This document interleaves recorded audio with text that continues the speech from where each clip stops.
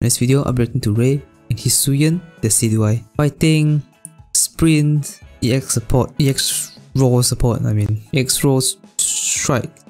Same as Akari, right? I think. I forgot. Weak to flying, okay. Fighting Sinome character Scarf. Okay, HP. That is very good attack. Actually, wow, this is very good attack. Defense, okay. Speed is also good. Okay, first passive. Survey Corpse Teachings. It's literally the same as freaking Akari, right? Same cooldown plus 4 attack plus 3 crit. Okay, I guess.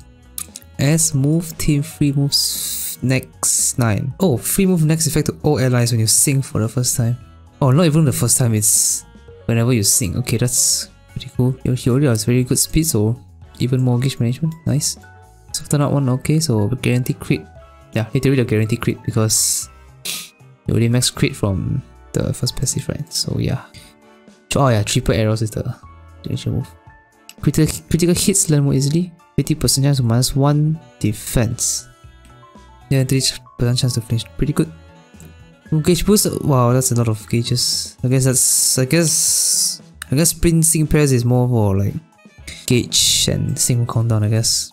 Triple arrows barrage. That is not a BP, 250 in all opponents as well. Division condition is when your team sync pair uses a sync one time. When this move is used, okay, so you can only use this once every sync turn, right? Because you have to sync to use this move. But then once you use this move, you cannot use it anymore unless you sync again. Okay, makes sense. So this move will always crit. -2 defense, and then flinch. It's a guaranteed flinch. Wow, guaranteed flinch. It's AOE flinch. That's pretty good. And it's like it's also the spread damage will not be reduced as well. So yeah, if you hit 3 targets, usually the damage should be half. But with this move, you do 100% max damage regardless of how many opponents you hit.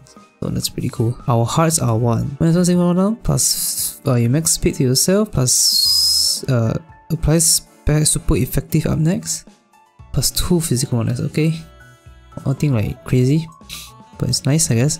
Space time traveler triple arrows. Oh, so yeah, it has the speed multiplier, which you can easily do. If you train the move, you can make speed. And yeah, so far it's looking pretty good. I think it's gonna do big damage, both sync and yes, very good.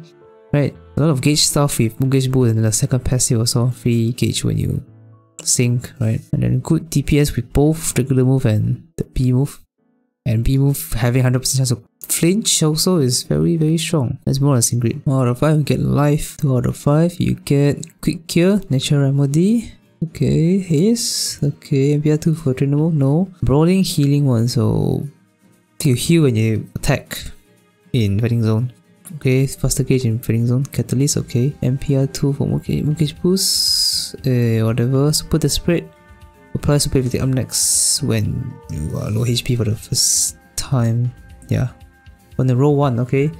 So for guaranteed chance, a guaranteed defense debuff with the first your triple arrows, right? That's good. 3 out of 5. Engine 9, okay. Even more gauge stuff. Hit start 1. Okay. Is it even needed? Actually, maybe you can use this. Because you can -1 sync on no training point and then -1 again. If you bring another sync point that can. Oh no, this is good because you -1 from trainer move, right? -1 from the first passive, and then you -1 here. So you skip your entire turn. Okay, that's pretty good. And then bronze sync 5. Okay, multiplier, good. Berserker 2. Oh yeah, you don't have max attack. 1 plus 4. Catalytic cure 9. You can heal yourself. 20%. When you use gauge boost might be decent. Insult to injury, that's good. And that's all 3 out of 5. We only have 1 sync multiplier, that's pretty sad. 4 out of 5. Aggravation 1, okay. 60% chance to flinch. Slippery sidekicks 2. Plus 2 advantage to all allies when you use your move. Okay. 4 out of 5. Trip twice 9. -2 speed. -2 speed. So if you use this, if you use the B move, right, it becomes AOE debuff, right? So that's good. And then Mighty Command 9 plus physical 1x when you use your move. Okay. Yeah, so always 3 out of 5 grid. Let's see damage. So we get bronzing 5 here. And that's the only multiplier, which is pretty sad. DPS we have insult to injury, and that's also the only one. That's pretty sad actually, but yeah, here's what it is. Okay, we have this for full damage, full sync. If you use it as sync nuker, which you can if you have EX roll, right? Because the EX roll is striker, so you can AoE, so that can work.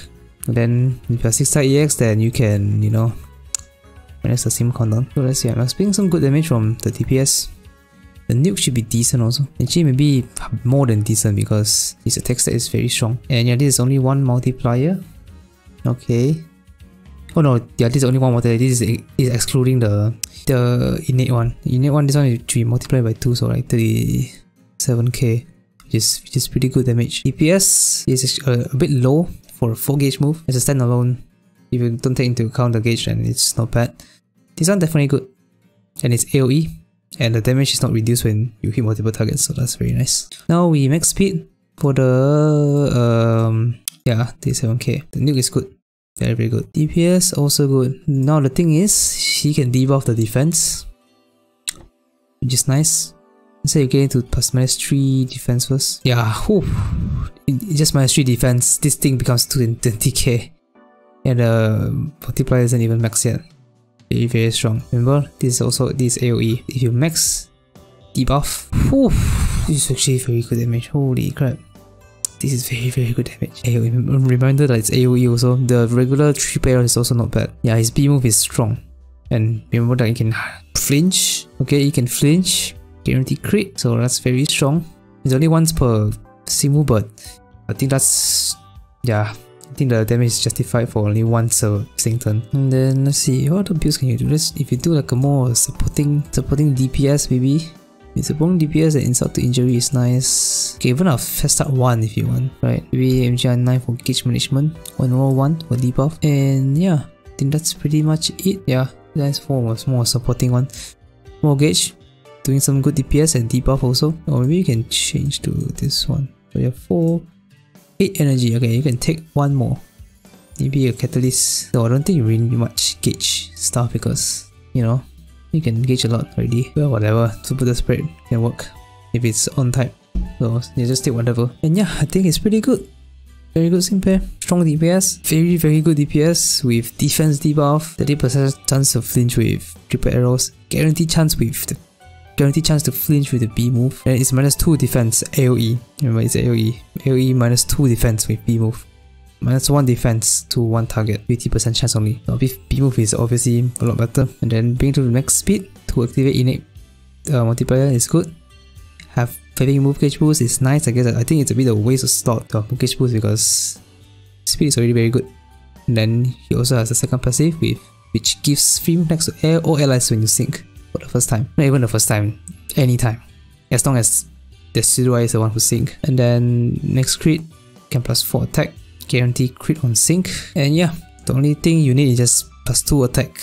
And I think everything else, I don't think you need any more support other than fighting zone, I guess.